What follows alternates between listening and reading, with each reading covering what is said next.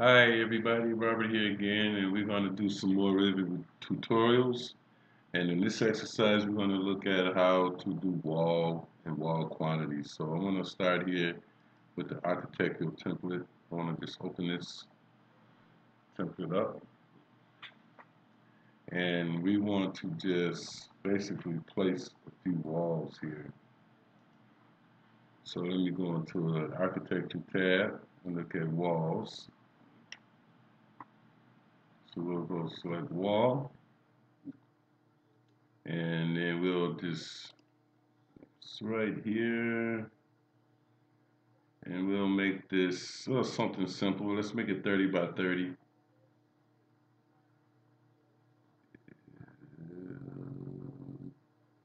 Okay.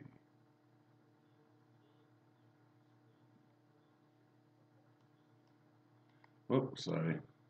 This is just going to be a simple model, just to show you how this is done. So we'll have our walls placed, and what we'll do from this point on, we'll just go into our annotate tab, and let's go and tag all. And then we'll select wall tags. We'll click apply and OK. So once we have our tags in place and set everything here, we can go in there. Let's go and just smooth these out. And first of all, let's make these dimensions here. Let's place some dimensions in here. And we want to go to wall faces. So we go from this point to here. That's 30 feet 8. From here, it's 30 feet 8. But we want to make this 30 feet. Just make it. Let's just select this wall and select this one and say 30. Using our, let's select the wall and let's make this 30 as well. Okay, now since we have our dimensions in place, we don't need this one. We can delete this guy here. Now we have our wall tags in place. As you can remember, we went to architecture, we went to tag all, and we selected wall tags. Now what I want to do here, I want to just bring these out slightly.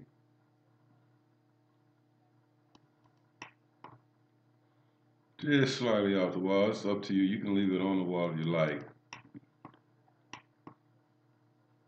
So let's drag this out here and bring this one out. You can also as well, just for basic practice, let's place some grid lines in here just for the heck of it. I'm going to do a grid line. Let's do one here.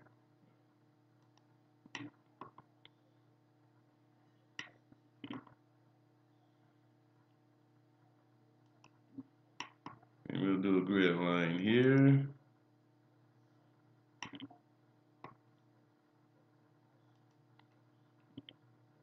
And we can place a grid line here as well.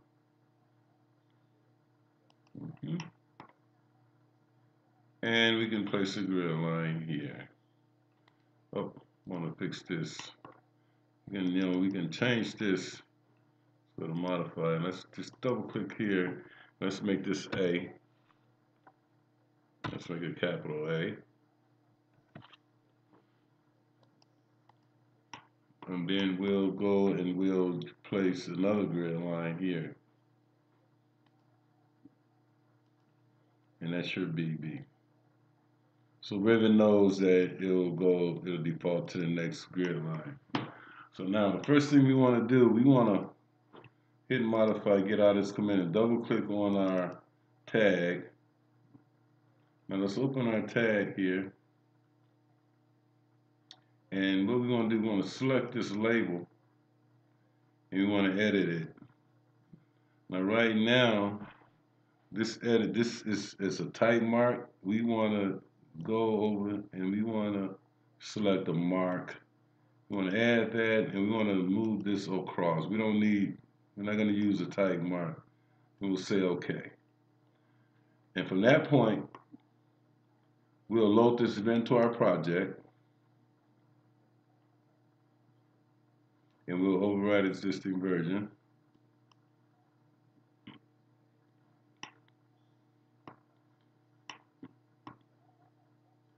And now I can say this. Oh, sorry, didn't want to do that. Let's shut that down.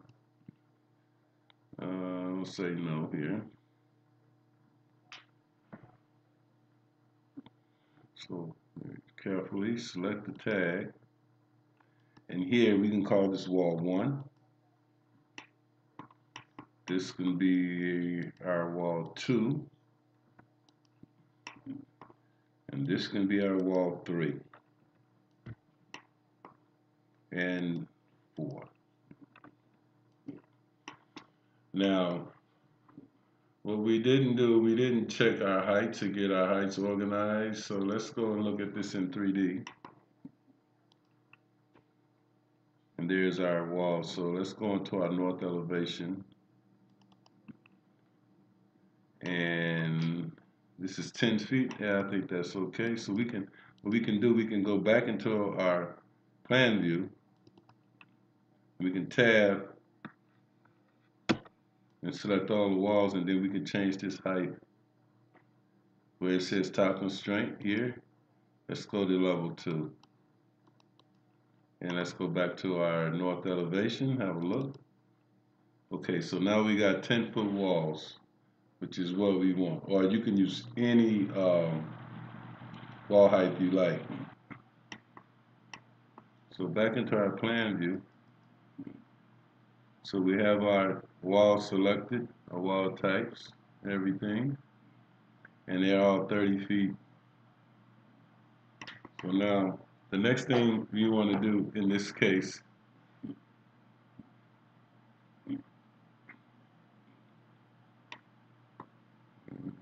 there, yep, it's all good here. So this is a very basic layout of how we want to do the walls. So now, at this point, we want to go in and start our schedule. Okay? So let's go, I go to our view, and then we want to go out to schedules, and we want to select schedule quantities. We want to go down to category. We're going to select this filter to architecture, and we want to go down to a category all the way down to walls. So now here walls, we can do sweeps or walls. So we just want to do walls, so we'll say okay here. Now, for our fields and walls, we want to go and we want to select our volume. We can select volume and width here. At these. And we want to select, no, we want to take this out. So let's see. Let's just pick up the fields we want to use for a wall. So we want to select volume, width, and length. Somewhere here, I think. There's length. Want to add that one. We want to add our mark. And we want to add volume.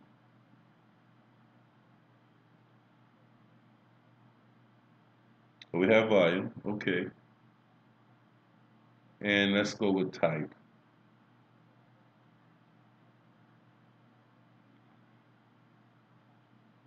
Okay.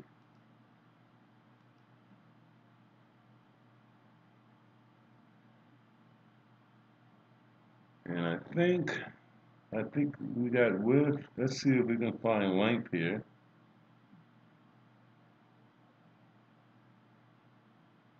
I don't see length. So We can select the area as well. So now we have these fields set up, and what we can do at this point, we can move these around. So I think we want to have our type up top. So let's move that up, move type up.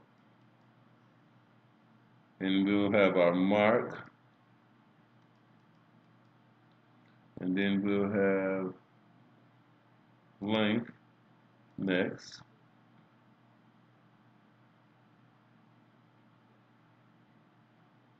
Let's go, we'll take area, we'll take our width, will be next.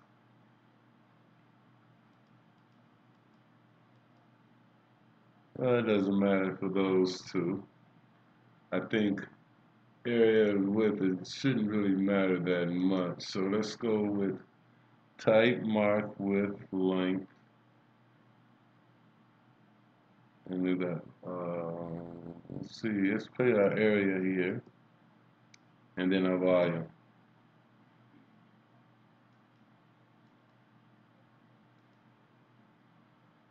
Okay.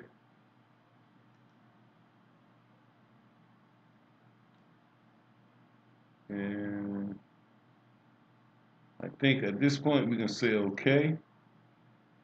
Now let's go and have a look at that schedule. So there's our schedule. So at this point, let's go into our sorting and grouping. Let's sort these by mark. We'll say okay.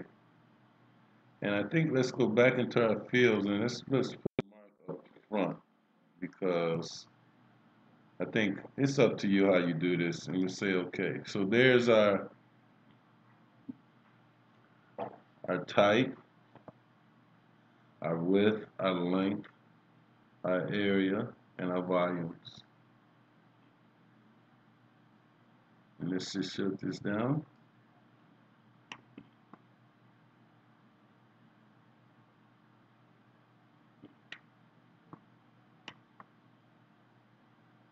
Okay, we all caught up with this?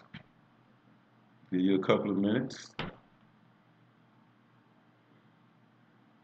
So now, as you can see, we have our walls in place. We can go on our 3D view and have a look. And there are our walls. So let's just, for instance, let's go back into level 1 and let's just place an object here. Let's place a door here. So go to architecture, door.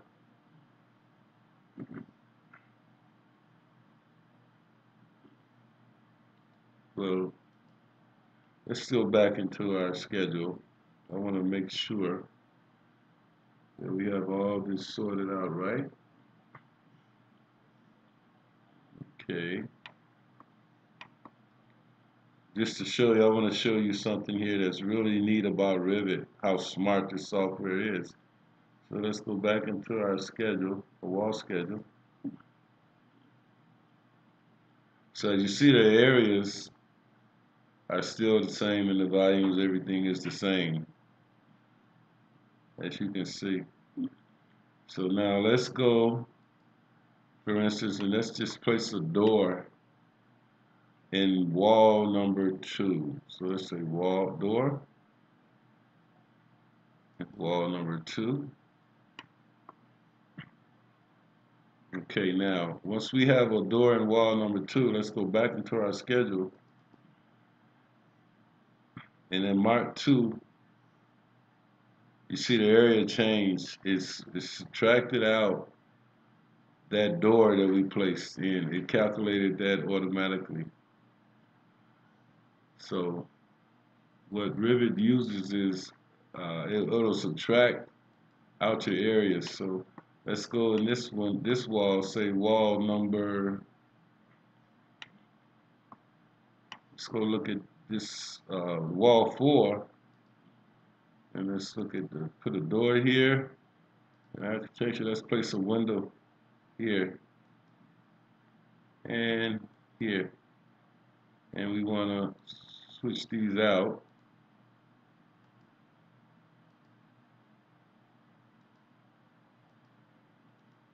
So let's go look at wall number 2 in our schedule. And in wall number 2, you see the difference? So in wall 4, well, this is wall 4, it's significantly lower because we placed a wall and we placed 2 windows here. So let's go back into our 3D view, and there you have it. So basically, Revit will calculate your openings and your wall calculations for you based on it just being smart and using the database within Revit. So that's all for this video. Just wanted to show you how to do wall schedules, and here's our schedule again. And we can basically go in here, and there's our marks that we created with the family, and there's our volumes, and our volumes is just based on the area and the width. So it calculated that for us. So if you want to go into formatting, and you want to go to area, and the volume is square feet, which is okay. But if you go into fill format, you can change this right here to none or feet cubed and say okay, okay. And what it will basically do is show it here in the volume area. It'll show feet cubed. So that's all for this video. I just wanted to show you a brief example of how you do wall schedules. So now let's do another little thing here. Let's just select this wall right here and let's edit the profile. So let's take this wall and bring this back. And say we want to cut this out, and let's just go a line here and bring this back across to here. And let's clean this up. And then I'll finish it. And I'll go back to my wall schedule. And that was wall 3. It cut out, and see it dropped it down and it made it a lot smaller. So folks, anyway, that's a brief explanation of how you do wall schedules in Revit. Thanks for watching. I hope you got something out of this video. Any questions or any comments, please put it in the comment section. Have a good one, and thanks again. Until next time, bye.